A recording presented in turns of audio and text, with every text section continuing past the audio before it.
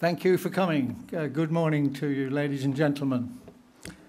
And my special thanks to Graham Rand for his magnificent organisation of this conference and for having the faith needed to persuade an 87-year-old to give a plenary address.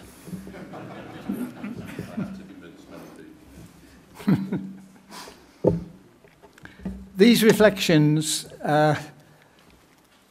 will be in written form as well, but that's not quite finished yet. They cover the many years that I have spent with a professional life trying to make sense of the everyday world which unfolds through time in order to bring about positive change in real world situations which are considered to be problematical. And that's what got me onto soft systems methodology.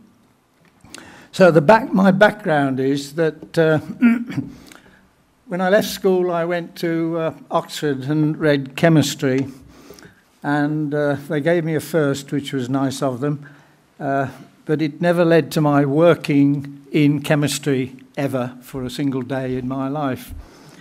No, I wanted to do something in real life, and I left the university after the four-year course in chemistry and went into what was then Britain's biggest manufacturing company, ICI, and I was there for 14 years, 14 enthralling years, leading research groups. And when I left ICI, I was the manager of a 100-strong group of researchers, and our job then was to look at the new polymers that had emerged, nylon, polyester, polypropylene, and work out new products and processes using these new materials. I left after 14 years and joined Lancaster University as a professor of systems in a postgraduate department, and this is what gave me the opportunity to do what I then have spent so much time doing, which is developing soft systems methodology, all of which I have greatly enjoyed. In thinking about the experience as a whole, I can't help keep reminding myself that this is my last day as an academic. After today, I am a retired academic. And looking at the material that I could put into a plenary address, what I thought I should do is focus on a couple of ideas, two contrasting modes of thought, which are very relevant to developing things in real life situations. And the ideas I will come to in a moment, but first I must thank in the first slide, because this is a rock climber from Yorkshire. And the reason that he is there is that once I'd given the title of my talk, I kept being approached by people who said, "What's a Parthian shot?" And this is an example in real life of a Parthian shot. In the real world, the Parthians were in the country that is now Persia, and they were horsemen, and they used to ride about in Persia and looking for their enemies. And when they found their enemies, very interesting this, they would turn tail and gallop away from their enemies, but they would then slow up, knowing that the enemies would say, "Look, lads, they're on the run, let's chase them." And they would then chase the Parthians, and the Parthians would slow up, let the enemies get very close, and then do their trick, which is to get their bows and arrows out, turn round in the saddle, and fire their arrows into the enemy who were just behind them. And that was the original Parthian shot. nowadays a Parthian shot is regarded as something which happens at a moment of change between different activities. And since this is my last day as an operating academic, I could today do a Parthian shot, which would probably get me into trouble. So I have said in my title, this is a friendly Parthian shot. What happens in a Parthian shot, as I say, is it's at a moment of junction between one kind of activity and another. And this is a photograph of this magnificent rock climber, John Donne. I'm a rock climber myself, but of very modest ability, but I've been a rock climber for 60 years. He came from Yorkshire to one of the crags in Derbyshire and put up a new route, which was immediately the hardest route in Derbyshire. And imagine the chagrin of the local Derbyshire climbers that the hardest climb in their crags was done by someone, of all things, from Yorkshire. And the next slide is a Derbyshire climber. And this is just to introduce the idea of how incredibly difficult this particular climb was, because this is a guy called Neil Bentley in the second picture, and he's just getting to the top of this climb. And I can't imagine how either John there or Neil there managed to stay in contact with the rock. And it's a Parthian shot because John Donne chose the name of the climb to be a Parthian shot. So I'll now get down to the real talk. I was born in 1930, and with Hitler in power in Germany, the whole country seemed to know a phrase associated with the then Prime Minister, Baldwin. He said, "The bomber will always get through." And I have a vague memory, I think it's right, it's a genuine memory of my asking my parents at the time, the Sunday morning when everybody thought a war would be coming. And I was asked my parents, what does that mean, the bomber will always get through? And I can't remember how they persuaded me to somehow absorb that thought.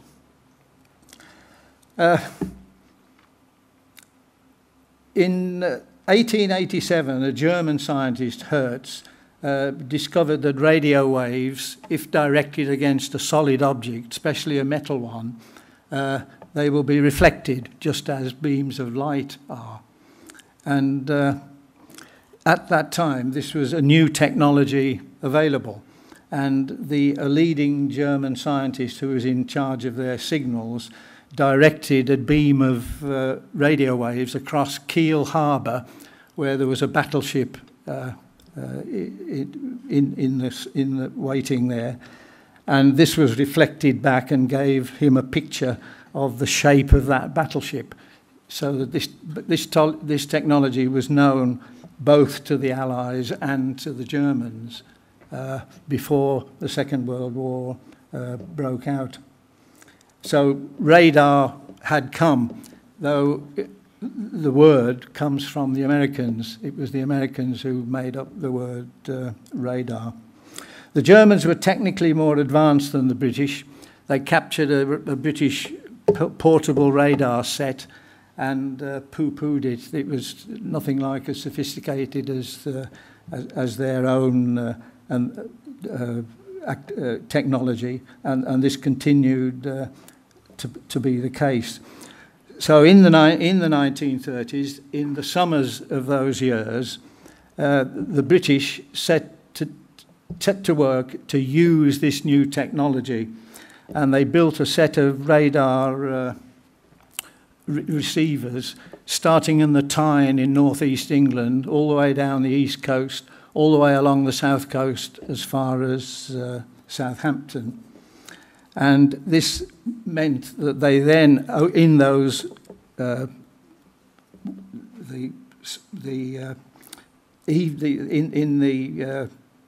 1930s half days, so to speak, in the good weather, they plotted out how to use that technology, and the working of it. By the time that the war broke out, the information system about planes heading for the UK were well prepared, and it worked, and it was a unique information system, and it brought together a team of RAF officers, fighter pilots, and post office engineers who kept this information system in action during the Battle of Britain. The working of the unique system saved the country from invasion. It impressed the enemy as well as the British themselves. Adolf Galland was a German Messerschmitt pilot who was the best pilot that the Germans had got, and he shot down more Hurricanes and Spitfires than any other German pilot. And he then wrote a book about his own experience of the Battle of Britain, and this is what he said concerning the radar system. Its success was outstanding. This is the German book in translation. Our planes were already detected over the Pas de Calais while they were assembling, and they were never allowed to escape the radar eye. British Fighter Command was able to direct its forces to the most favourable position at the most propitious time. So, at the time of the Battle of Britain, and in this context, the OR project that created that information system was underway. And it seems to me that what was done in those summers of 1930s is probably still the best piece of OR ever carried out, certainly in terms of impact. Because of it, Goering had told Hitler that he needed 4 days to destroy the RAF. But many months later, the RAF were still flying their Hurricanes and Spitfires. And this led Hitler to abandon Operation Sea Lion, which was the German name for the invasion of this country.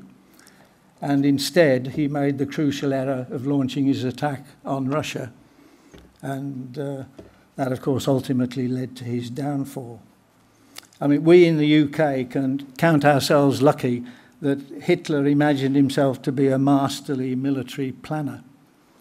And the best chapter that I've written in any of my books, I'm not sure which one, just on the spur of the moment, but is an account of the creation through OR of the Battle of Britain information system. And I'm glad to be able to talk about that. Obviously, the new technology would be considered by many people and might be expected to go in many directions. And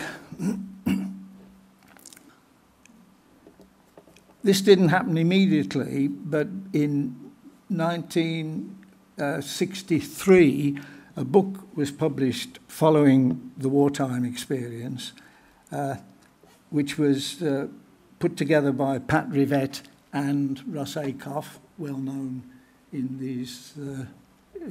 this world, called Operational Research for Managers, describing what the new technology could do for managers in industry. There were two in this book, which is a now forgotten book. It's a rather short book, now rather forgotten. But two themes were powerful in it. The desirability of doing OR with a multidisciplinary team, and they suggested in the book that to do OR you need such a team, and they suggested the team should include a physical scientist, an engineer, a mathematician, statistician, a biologist, a mathematical economist, a behavioural scientist, and a cost analyst. And I don't imagine any piece of OR has ever been done which precisely collected together that group of people. The second big thought that came with that technology was that there are problem types in the real world which recur. And they also had a list of 7 problem types which they suggest should have attention. Inventory issues, allocation, queuing, sequencing, routing, competition, and search. And these were the 7 items needed in the other group of multidisciplinary people undertaking OR. And I don't imagine that, well, yes, there are plenty of OR techniques, but I don't imagine that that particular collection has ever been assembled again either. So that was a very famous piece of work in launching OR. And what I'm going to do in the talk is to refer to 2 ideas which have been tight with me over the whole of the time I've spent at Lancaster developing soft systems methodology, thinking holistically and going to reductionism. These are 2 ideas which I've been trying to use, playing with for the whole of my technical career. And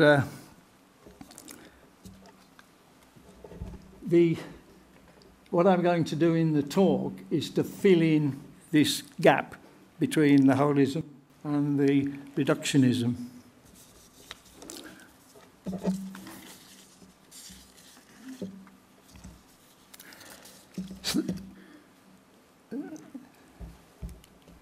So the first slide is on the screen. This was the wartime work of establishing the Battle of Britain information system.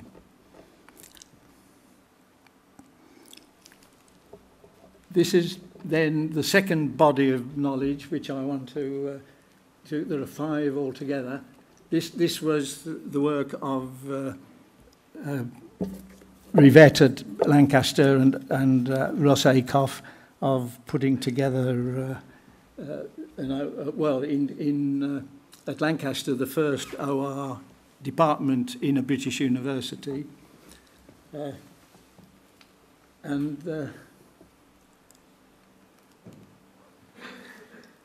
That was quickly followed, and we really are going downhill. When I prepared this talk and this slide, I thought it was appropriate, really, that 1, 2, 3 is going downhill, because what number 3 is a retreat to reductionism. That after the work that was done,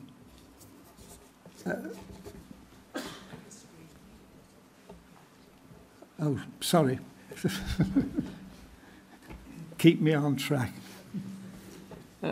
What happened was in OR, which I think was unhappy, was that it became for many people not a collection of techniques, but choices were made to be, I will be an expert on queuing theory, I will look at the depot location problem, and so on.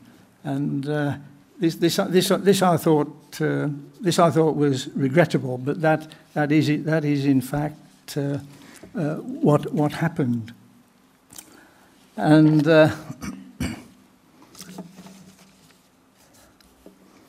university textbooks began to arrive in which each chapter was one of the OR techniques, and the holism of OR seemed to be forgotten. It was OR, for many people, was the name of the bag in which the separate, isolated techniques all had their home, and university textbooks emphasised that. That was a pity, I think. However, the world moves on.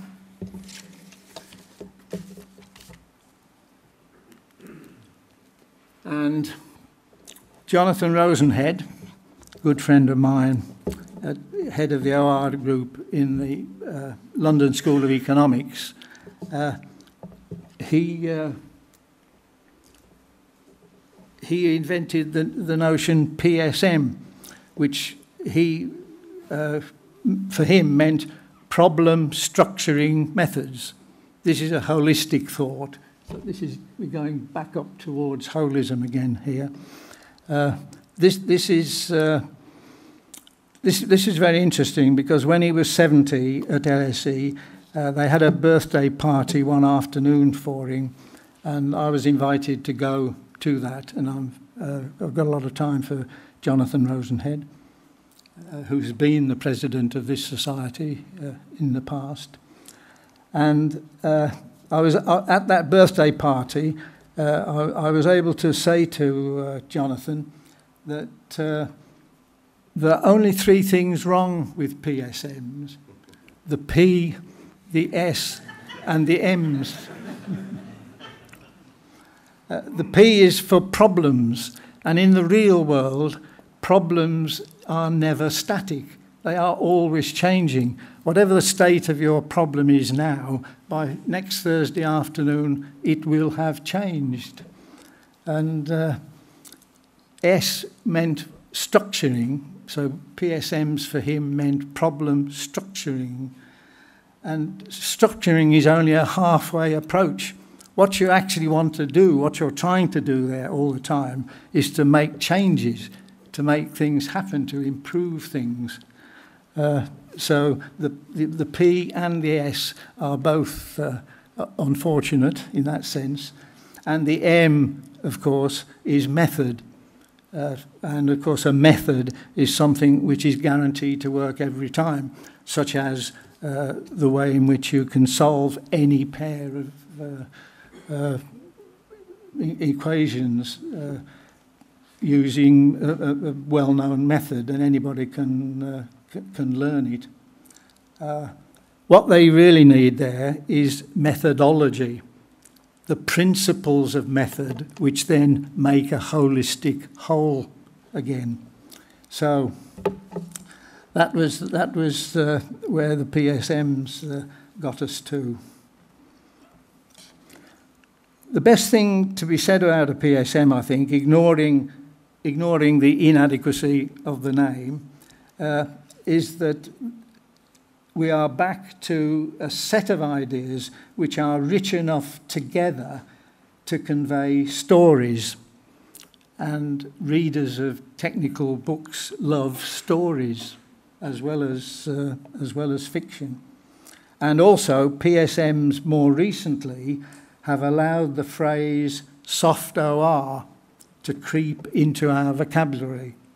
And that, I think, indicates a welcome reluctance or refusal to surrender to reductionism. So that is encouraging. And on the diagram, we are on the way back up, away from reductionism towards holism again.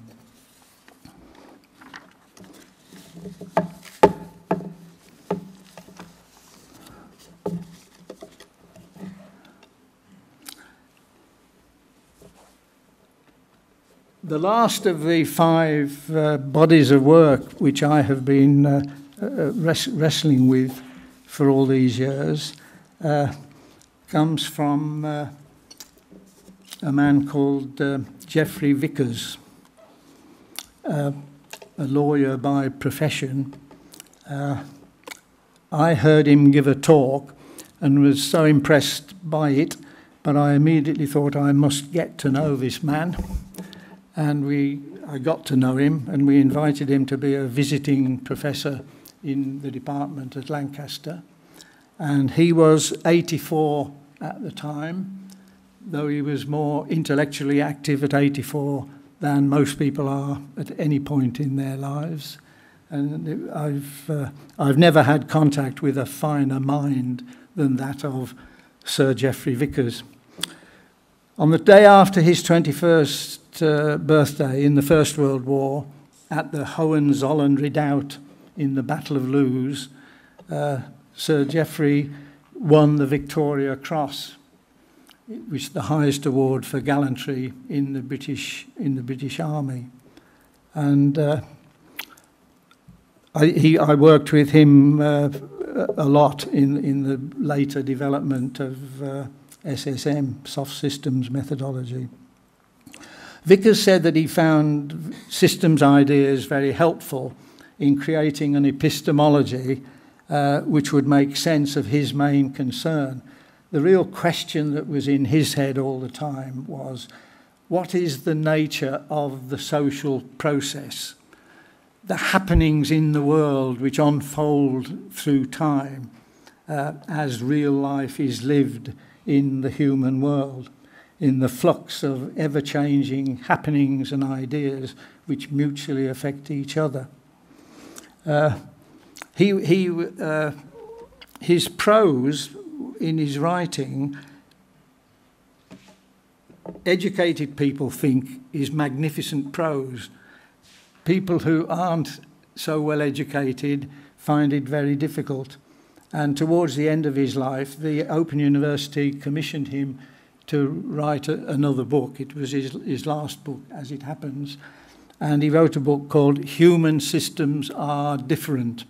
And the Open University then used it with groups of students at weekends to get them to appraise this book. And they couldn't read it. It's too elaborate. The independent and dependent clauses unfold, and you have to keep things in your head as you wait for the next move. And this was too much for undergraduate students. The density of the thinking in the book turned out to be too difficult for undergraduates reading for Open University degrees. I suggested to Geoffrey that systems which are always a set of relationships in the real world are best represented in diagrams, but he said that for him, written prose was the medium of communication, and he left it to that. He claimed to be unable to read diagrams. I felt the need to capture diagrammatically the concept of what Vickers calls an appreciative system, which is his idea of the social process. And I made a model of it, which I have found to be very useful. And I've often used it as a precursor to moving on to do something using soft systems methodology. And so this is what he meant by that concept of the appreciative setting. In the real world, he says, top of the screen, there is a flux of everyday life in which lots of happenings take place and lots of people have ideas about happenings. So here is a two-stranded rope, happenings and ideas unfolding through time, each continually affecting the other. That is Vickers' core concept.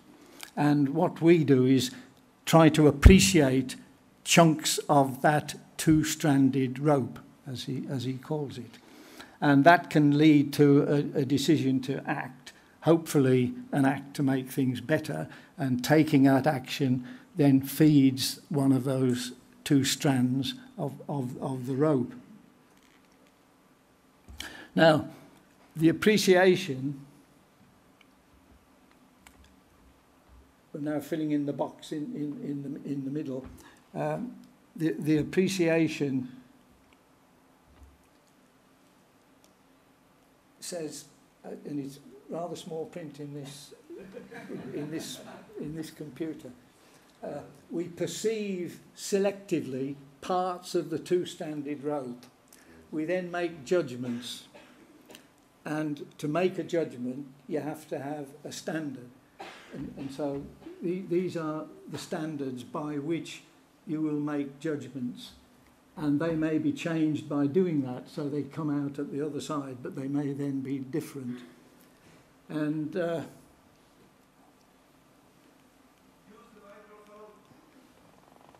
there's the content of the appreciation. It's the microphone. It's the people at the back can't hear you. All right. Okay. Selective perception followed by judgments, and judgments are of three different kinds. What is the case here is the reality judgment. What is its value? Is it good or bad? Is it acceptable or unacceptable? Is the value judgment.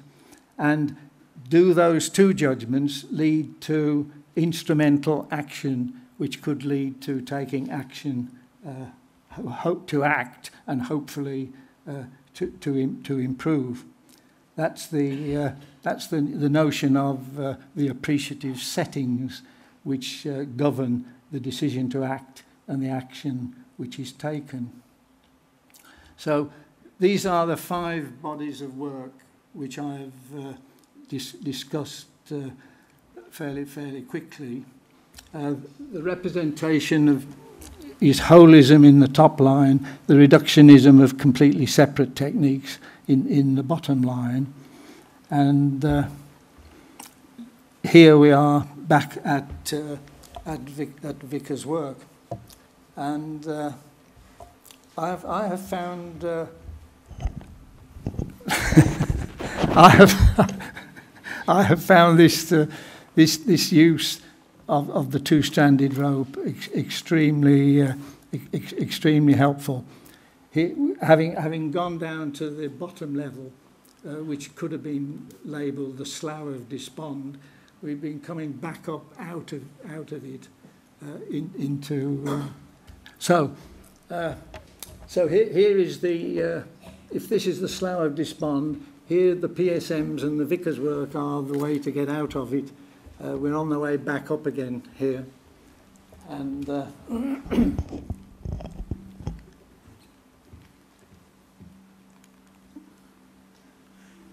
I can say, looking at these 5 bodies of work, that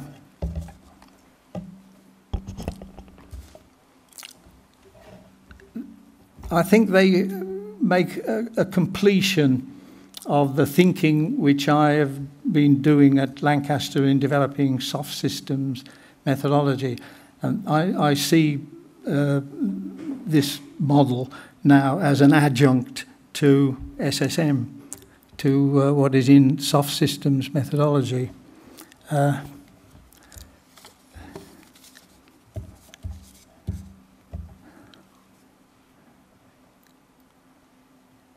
And that's the end of the slides. The conclusion that I take from this is that I would want OR to become more holistic than it has been in the more recent past. I would want that holism to be embraced more thoroughly than it has been, and to eschew the separate techniques all isolated from each other.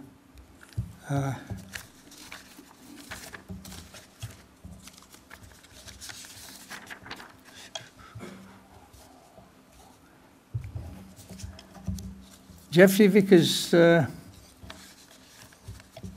winning of his Victoria Cross is worth recording, I think.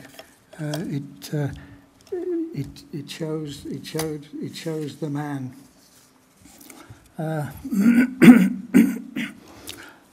After I had left ICI, I was asked to, somebody there knew of Vickers' work and asked me if I would arrange with Geoffrey Vickers to go to the ICI headquarters and give them a talk on management.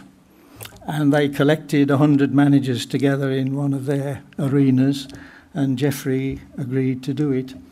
And I went along to the talk, of course, to support Geoffrey. And he started his talk to these 100 ICI managers by saying, I've been asked to talk about management, and I would like to start by giving you an example of bad management. And he explained that he had been at his house in Goring-on-Thames that morning, and his senior boss had told him, collect the company car at such and such a time, drive on such and such a route to Goring-on-Thames, where you will find a man, pick him up, and then bring him back by such and such a route to the headquarters at ICI. And that was Vickers' idea of a bit of bad management on that part, because, as he pointed out, this driver was a professional, and in giving him his instructions in that way, he had eliminated the man's professionalism. And so that was his example of bad management in that talk. He was one of the great and the good in British life, and he was on many committees, many looking after mental health, and he was part of the London Passenger Transport Board, and he was a member of the National Coal Board when we had a mining industry in this country, and he was on the board of the miners. And the leader of the miners, and of course many people here will remember a strike which lasted a year of the miners. But Arthur Horner, that's the thought I'd lost. Arthur Horner was the leader of the miners during this long miners' strike for a year.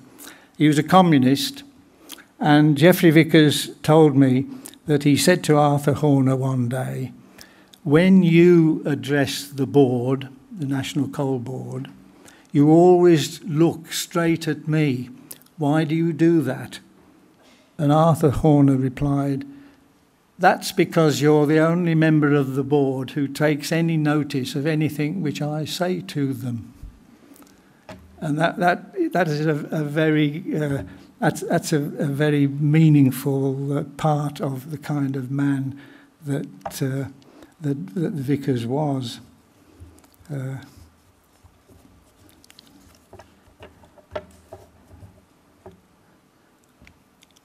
He was a great loss to me, and I still hope to complete the final book that I'm writing, which will, I hope, pay sufficient tribute to Geoffrey's work. Yes. So this is the overall conclusion which I have stumbled my way to. That I would like to see OR more holistically treated than it currently is, and to see the uses not of just an individual technique selected from the parcel of techniques, but to use appropriate PSMs and the OR techniques within that more holistic, which is provided by the work from Vickers' notion of the appreciative system. And I'm ready to finish.